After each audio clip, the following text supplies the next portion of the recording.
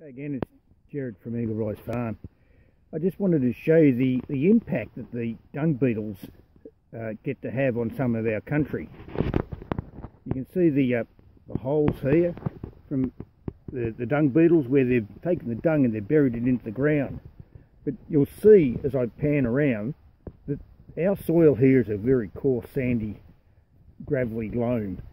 And what the dung beetles are doing, I find really exciting, is, here's a good example, they've taken the dung down into this coarse sandy loam and they've brought up a bit of gravel, but they've taken the nutrients down deep, which is going to get the soil biology cranking up down a little bit deeper with the nutrients, the air. And we've just had 50 mil of rain today. It's end of June 2020, and the soil biology is really going to start appreciating what's been happening here.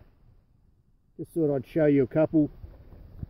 You can see that there's not much grass around. I put the sheep in after the cattle, and to be honest, we've overgrazed. There's a few reasons for that, but we'll talk about grazing management in another video.